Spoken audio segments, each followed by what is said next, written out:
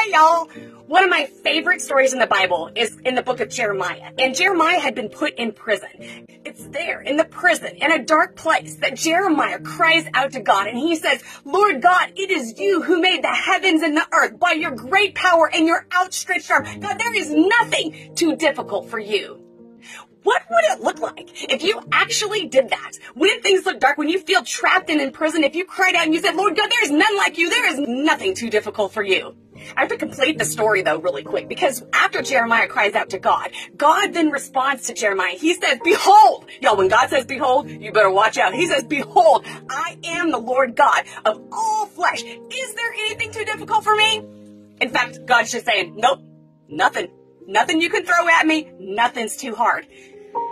And so, today, in the mighty name of Jesus, I bless you to rest in the fact that God is above all names. He is above everything. Every knee shall bow and every tongue confess that Jesus Christ is Lord. And so your responsibility is to cry out to him, to call out to him. And guess what?